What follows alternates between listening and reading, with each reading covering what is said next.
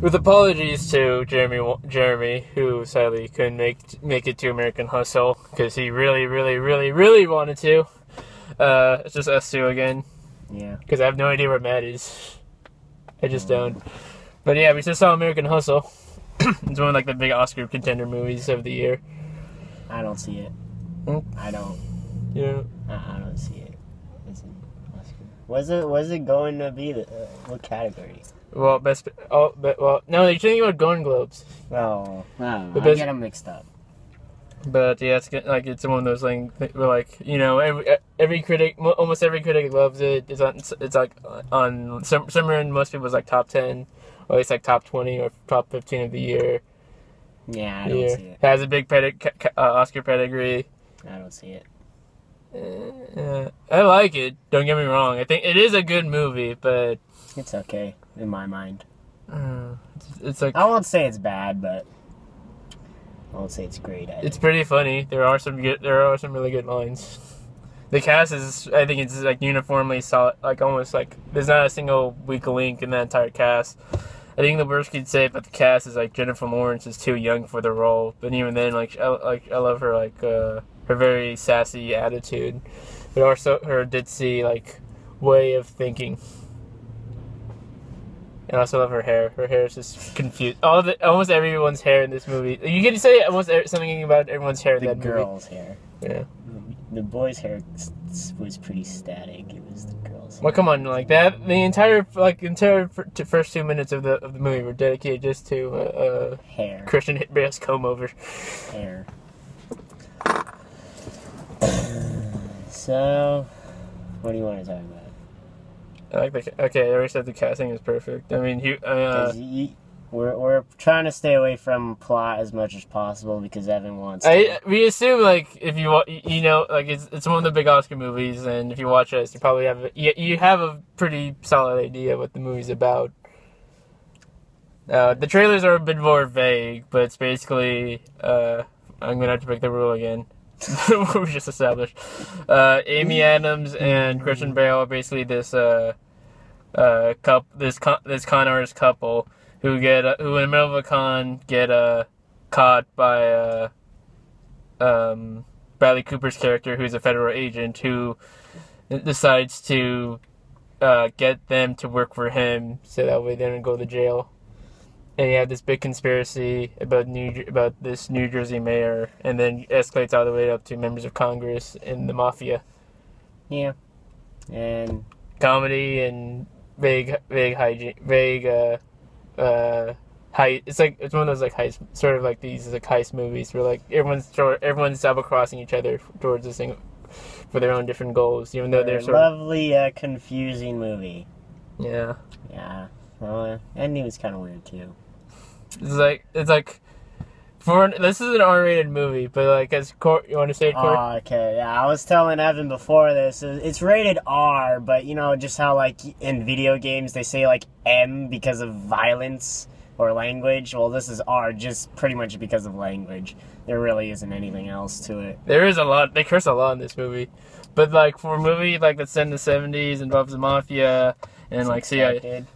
I expected a lot more sex and violence and drugs, and all I got was a lot of language and, a lot of sexuality. But not even. Nah. We had the best thing about this movie, in terms of at least on acting levels, is Amy Adams and Jennifer Lawrence. They're the movie's secret weapon. They're absolutely Probably. What? Probably.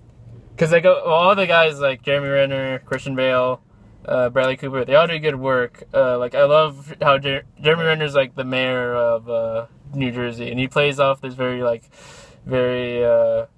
naivete, innocent, tomboyish feel to him. And Bradley Cooper and Christian Bale, they play off each other's two sides of the same coin. They're both effectively con artists, except one's power hungry and very reckless, and the other one's very careful, almost too careful to really change anything. And they play out that dynamic works very well. And the way Amy Adams and Jennifer Lawrence in the movie, it's she's Christian Bale's wife, but she doesn't come in for another 20 or 30 minutes into the movie. is like they're both like sort of very. They're both kind of very ditzy, very seductress type woman. None of them are really femme fatales. But they always seem to like they're one step ahead, even though they're even in a way. It's like Jennifer Lawrence. She messes up. She like keeps starting fires. That's like a bit of a running joke in that movie. And she says she's the smart one. Yeah. Yeah. But like my favorite line like in the movie that describes the character is from Christian Bale is like she's the Pablo Picasso of passive aggressive karate. That line made me that was a great line. But Amy Adams is very playful, seductress type. Who like again she's a con artist, but like con artist who like masquerades as this Lady Edith of London. England, London, yeah. So what genre would you categorize it as? It's a crime. It's not exactly a thriller. Because honestly, there's not much. I'm lost as to what it should be. I mean, I don't know what it is either. It's primarily a comedy because there's a lot of laughs. Our theater is like definitely not as much as Anchorman 2. No, nah. They're older. They're definitely an older audience. There wasn't like any other teenagers. Well, it's an R-rated movie. I would expect there would be few teenagers. Well, I see a lot of kids. I see a lot of younger people at R-rated movies. To be honest, it was like this is the cat. Like they love, oh, I'm 17 now. I can go watch R-rated movies. That was me, like this year, like at the beginning of this year. It's like yeah.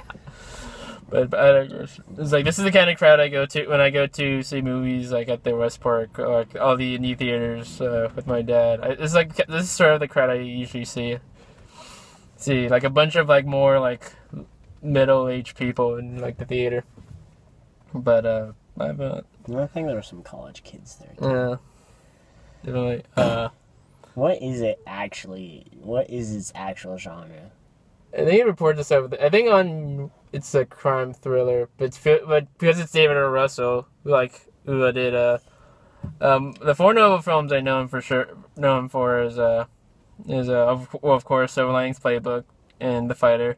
Fighter I was okay with. I liked it. Silver Linings Playbook, that's a great movie. I think that's a great movie.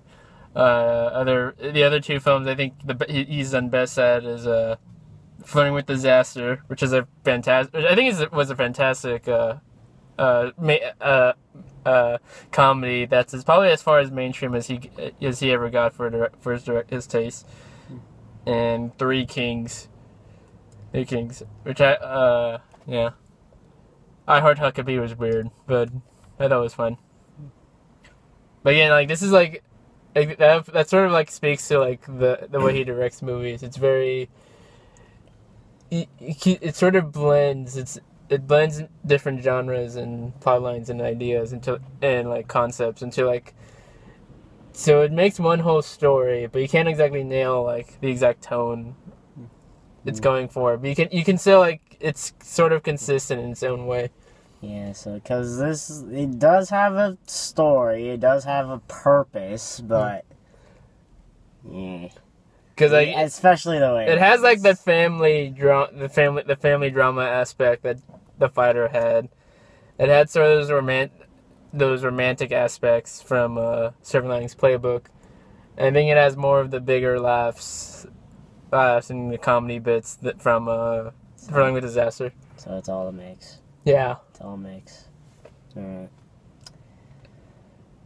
So it's a tough one to call because you probably like it is worth saying because I think it's in the way it's kind of divisive.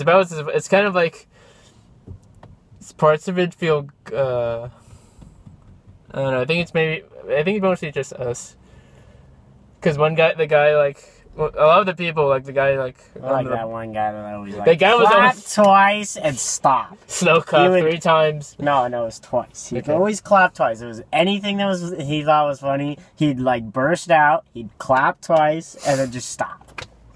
Only guy that clapped ever. I think there's like a couple people. No, I in the don't. back. I didn't hear anyone else. And I expect at the end of the movie everyone would go applaud because it's an Oscar movie. That's sort of like Everyone just kind of got up and left. uh, Everyone that left, at least. There were some people that stayed. yeah. We left before them. So it's nice to be in a movie where we don't have to sit through the end credits. Yeah. Because I like, don't get me wrong, I like end credits scenes, but like, you know, watching them back to back to back, you get like, sort of test your patience. So, you know, this review, of course, is coming from two younger viewers. So, some older, more experienced viewers may have some different opinions about this. They probably, I think if you're an older audience would probably dig this a lot. Probably. Because everyone was like everyone was laughing at the gaudiness of the look of the 70s. Was it the 70s or 80s? It was like 79 or 76. 76, I think. They had Mafia. And they mentioned Watergate and Nixon. They did? Yeah. Okay. I missed that part. But yeah, like like I think a lot of the comedy, some of the comedy comes from like just the strange look of everyone in the movie. Is again, the first 2 minutes of the movie is just dedicated to. I think it was longer, but you know. It's just dedicated to how, because like really, Christian Bale's character is basically bald with like very big. No, he's the ball where it's only the top part of his head and not like the sides. And you go through, you see this whole bit where he has to comb and then put like a goat. Nah, he has to put the fake hair on. It's fake hair. I'm trying to remember. He puts the hair that isn't his on. I'm trying to remember the name too. Your IB students should know this. No. Why would IB students need well, like this vocabulary.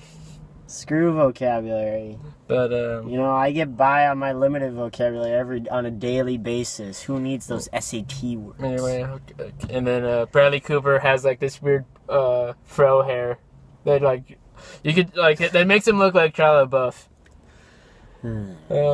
And like everyone has a mustache, but everyone has like a mustache or a beard. Yeah, some type of like Louis C.K., Christian Bale, Michael Pena, Bradley Cooper, everyone except Jeremy Renner. But he has this ridiculous. It's not exactly a mullet, but it's halfway there. Yeah. So. There's some good laughs in this movie. I think it is like it's. I'm just trying to wrap it up, you know, because there is some good laughs. There is some good laughs in this. There is some really good scenes of like sort of these great interpersonal like this interrelationship drama between the different characters. Yeah, there's and the cast really, and I think that's mostly to the credit of the cast. Who I think all of them nail it out of the park, and they all make this movie very like seem and feel engaging, even though if you had other people that weren't as good, you wouldn't have as great of a. You wouldn't be engaged. Yeah. Because like I was engaged. Because this isn't like exactly the most. Even though it's supposed to be a thriller, it's not the most enticing video. Yeah. That I've seen. But like. The cast makes this feel engaging, even though if you don't feel engaged, or at least you don't think like about the plot if you're not engaged, the characters will make you, the characters and how the actors portray them, they'll make you at least feel engaged because these are actually pretty interesting people and like how they react to each other.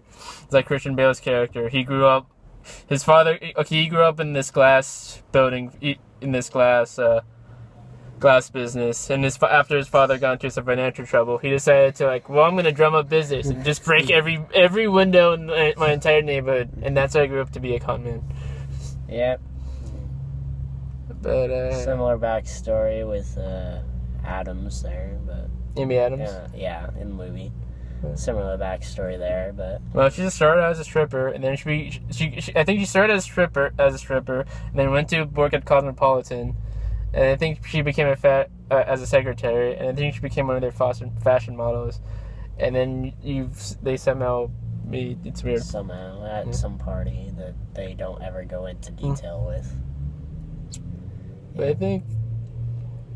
And then they also meet some other guy that was at a party, and he's like, "Hey, can you pretend to be Spoilers? Some guy?" Spoilers. This movie's okay. This movie has good. This movie has a good cast and some pretty decent writing, but I think mostly acting. We're in for acting. Trailer Talks is next. Bye. Watch. You could probably watch this movie. Now.